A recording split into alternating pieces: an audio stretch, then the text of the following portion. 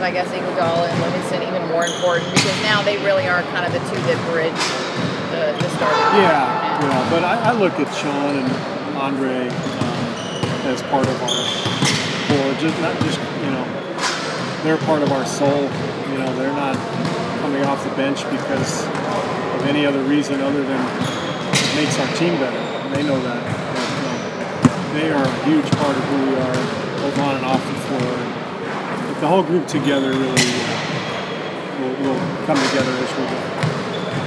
So strength in numbers motto stays? It stays, yeah.